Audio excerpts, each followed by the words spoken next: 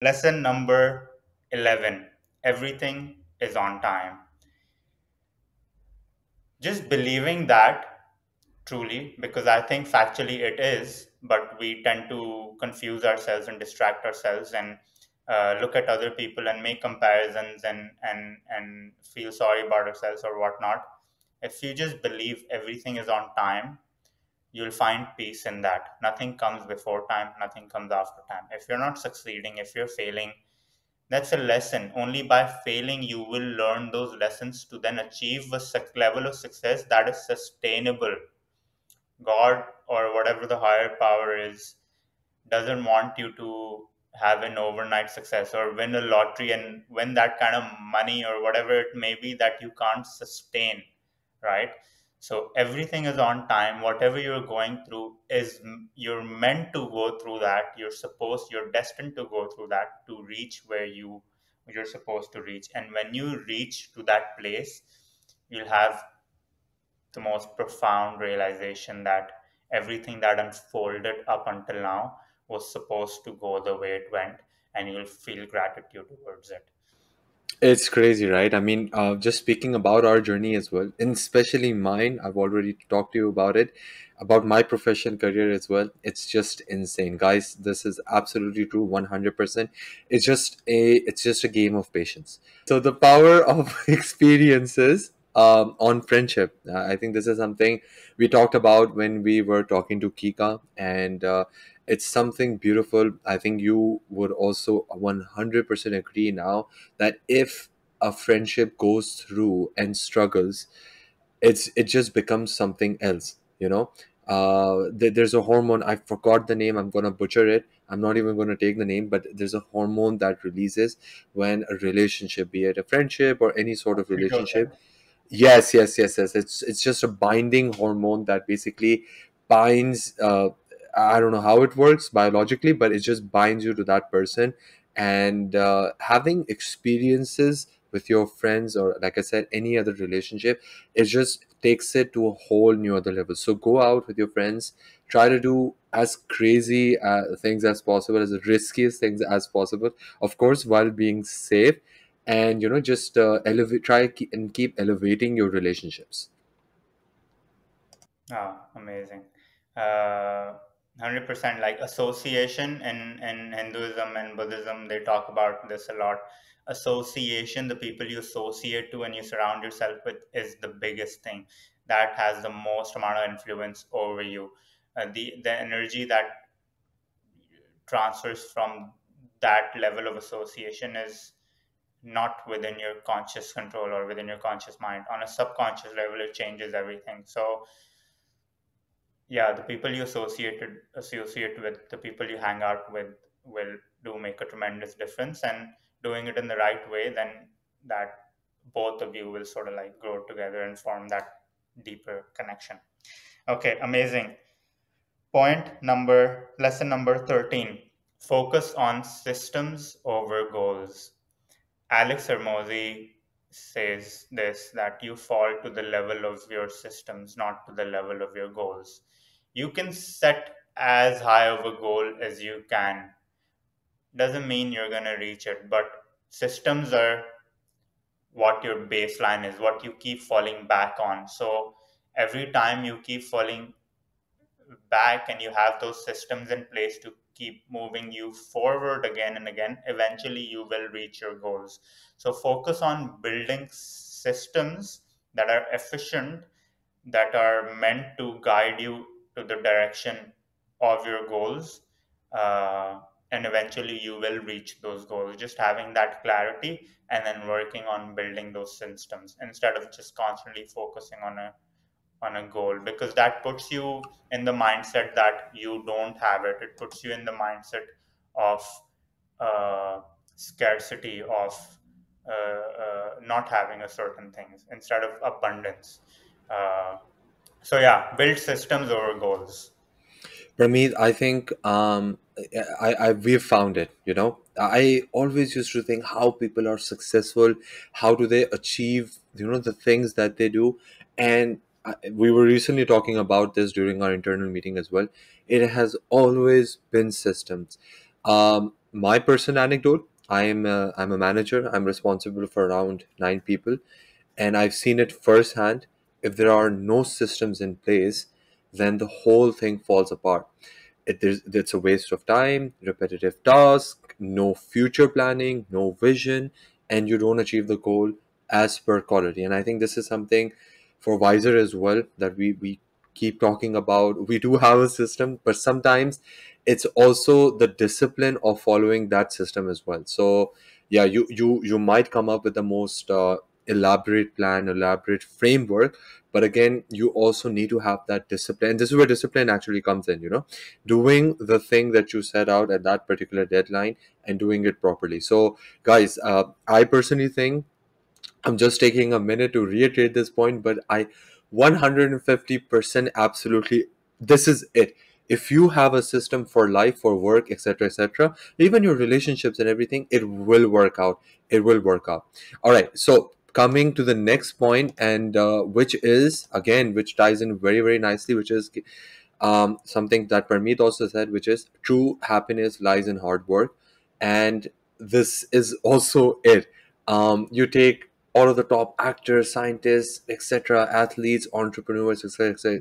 It's just their happiness is in hard work. They truly love working hard. Whenever you talk to them, their whole demeanor, their whole body language is just about, I love doing this. I love what I do. And that is why they're able to do this week on week, day on day, year on year, month on month without fail and with just a smile on their face. One nuance to this is that they also don't think that it's a job, but they rather take that as a career. So it's very important that you find a career, but rather than a job. A job is something that you can be doing. You can be a sweeper at McDonald's or a burger flipper at Burger King, but a career is something that is with you for life. So I think that's why they enjoy the hard work. So just a little bit of nuance. Amazing. Lesson number 15, consistency is key. Albert Einstein said, the power of compound, those who understand it earn from it, and those who, he said, compound interest is the eighth wonder of the world. Those who understand it earn from it, and those who don't understand it pays it, right? Small efforts every day. It doesn't matter how big of an effort it is, as long as you put in, as long as you take that first step every day, after 365 days, it'll add up to be so much more. Be it going to the gym for 5 minutes, doing one extra rep, picking up the book and reading one book, waking up 5 minutes earlier, anything. As James Clear also talks about it in his book called Atomic Habits, which is basically this, just doing that little extra bit consistently over time will amount to so much more. If you're not aware of compound interest, go on Google, find a calculator. If you put in, let's say, $5,000 and you're putting in every month $100, you'll probably be a millionaire in I don't know how many years, but you can check this out. And that's the power of the compound interest. The money or whatever, the effort, the hard work, it just amplifies and amplifies. The growth is exponential, right? So that's point lesson number 15. Bro, there's no way that we didn't coordinate this because the next point is just insane. Is something that Ashna said, which is finding happiness is work every day. And again, it ties in very nicely with the whole compound thing. And by the way, we're going to add the graph as well so that you guys can also have that visualization. But yeah, it's what Ashna said as well. Every day, just try to do those little things. Self love, gratitude, meditation, working out, eating the right things, consuming the right information, and you will. I mean, happiness is a state of mind as well. Like we've always talked about, but again, just being happy is work every day. It, especially in this day and age, it does take effort, but absolutely right. And if you do this, like Pami said, the power of compound kicks in. you know you'll be happy, but you will be happier. when weeks and months and years go by. So this is something absolutely we've also seen with our lives as well throughout this journey from Wiser Together as well, and all the things that we've learned. Certainly. And this one sentence really helped me understand this so perfectly, which was happiness not is not a destination, it's a direction. It's not something you arrive at, it's something you choose to do every day, right? It takes effort, it takes work every day. The days I don't meditate and don't put in that self love, I see how those days are different from it. So your destination where you arrive may not be in your control, but your direction is in your control every day, and so is happiness. Uh, so yeah, choose the right direction, and you'll get to the right destination eventually. Okay, amazing. Lesson number 17: be curious. I think this is so important, and people don't really understand the importance of this to the level they should. Any sort of creator, inventor, leader who's changed the world, they have this level of curiosity to find out, to figure out, to do things in newer, better, different ways than they have been before. They have the courage, the inner drive to challenge the status quo. And out of 100 people doing the same thing, just one person think, oh, why are they doing it this way? Like, is there a different way that this would be done?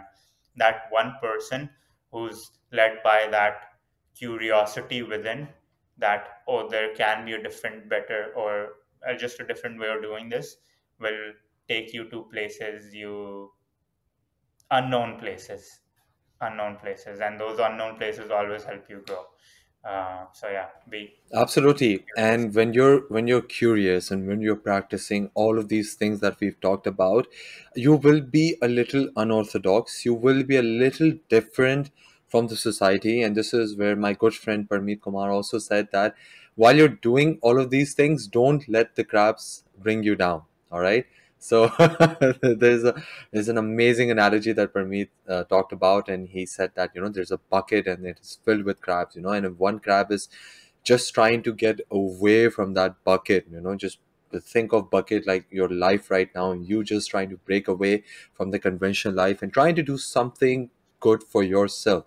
There are going to be crabs that are trying to, like they will grab on your tiny little crab leg and will try to pull you down. So don't let them pull you down. Keep trying to climb outside of the bucket. And I would just like to add one more thing that my boss also told me, is that in an organization or a company, or while you're working with people, don't pull them down, but rather push them up. If you have a boss, or if you have anyone who is at a senior position than you, or let's say who's doing better than you in life, try to push them up, right? Try to take their place.